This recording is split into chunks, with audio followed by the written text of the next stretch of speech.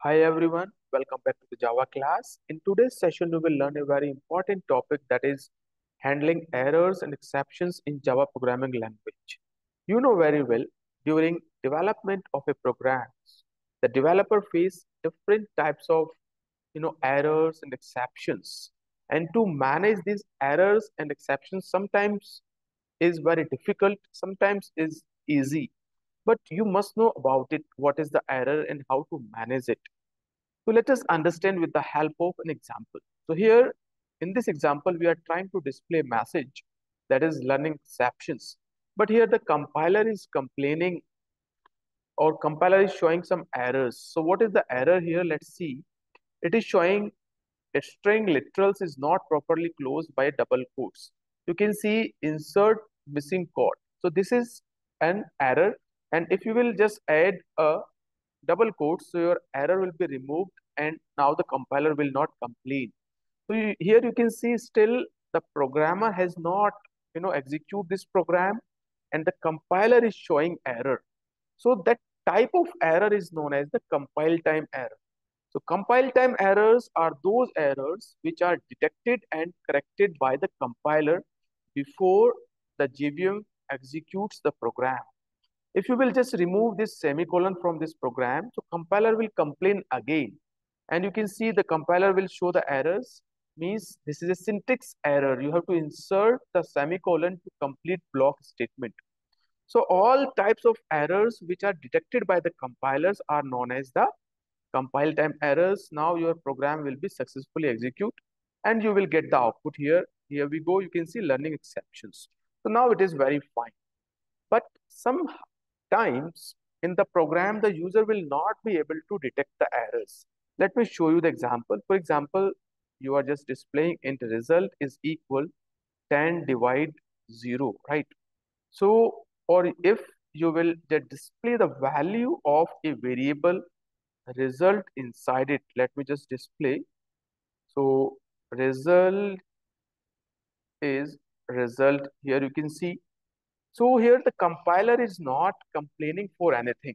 But whenever you will run this program, you will get some weird output. Means you will not get the expected output that you want here. It is showing something like exception in thread main java.lang.arithmetic exceptions divide by 0. So what is it? You can see this is error. This error is not detected during the compilation phase. This error is detected during the execution of the programs and you are not getting the expected output. So that kind of errors are known as the runtime errors. So runtime errors occurs during the execution of the programs and will be detected by the Java virtual machines, and that can just immediately terminate your programs. So we have to deal such kind of situations also, right? So this is known as the runtime errors. Let me just take one more example of it. For example, I will create an array of integer like numbers is equal, and I will assign some values inside it, right? I will assign some values inside it. For example, 1 comma 2 comma 3, right? And you are just displaying a specific value, like I will just display here the name of the array here, and I will just pass the value 3, right? So let me just make this line as comment. Okay, so let me just run it and you will see what is the output of it.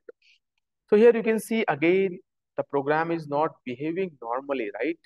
It is showing something different, exception in thread main java.lang.array index out of bound exception, and it is showing index 3 is out of bound. What is the meaning of it? You can see your array index always start from 0.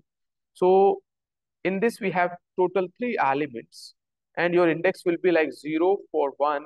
This is index 1 and this value is present at index 2, and you are trying to access the value that is not exist, means the index 3 is not exist. Sometimes you will just pass some illegal index. But here the compiler is not complaining for anything, but whenever you will just save your program and you will just run your program, you will see you will get exception again, and it will show the index -1 out of bound for length. So it is showing something different, weird output you are getting here. So these types of errors are known as the except. These types of error are known as the runtime errors, right? So how to deal with these runtime errors and what is it? So to deal with these types of runtime errors, you have to understand the concepts of exceptions. So what is an exception? Exception is an unnatural or abnormal condition raised during program execution due to the wrong logic or due to the lack of resource inside the program, or that can abruptly stop the flow of the execution of the programs. And in a simple terms, you can say an exception is an unnatural condition that arises in the code due to the runtime errors. So these runtime errors are nothing but these are known as the exceptions. And you have to handle and you have to manage these types of exceptions in the programs. Otherwise, you will not get the correct output at the correct times. So here you can see in this program, you are trying to get the value from that index that is not exist. So it will show the exception here. In the similar way, we have different types of exceptions. Let me just show you what are the different types of exceptions.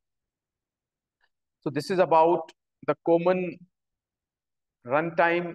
This is about the common compile time errors. You can see like missing semicolon, improper casting, mismatch bracket, and these are the list of common compile time errors. Let us move to the that runtime errors. So runtime errors are like dividing an integer by 0 that I have already shown you. The second may be accessing an array element with an illegal index. Like in the previous example, we have written the index -1 that is not allowed. The third, accessing an out of bound element in an array. So that is the value you are trying to access that is not exist. Next type of runtime error may be attempted to use a negative size of an array. Null pointer access, you can see. Next maybe passing an illegal or inappropriate argument.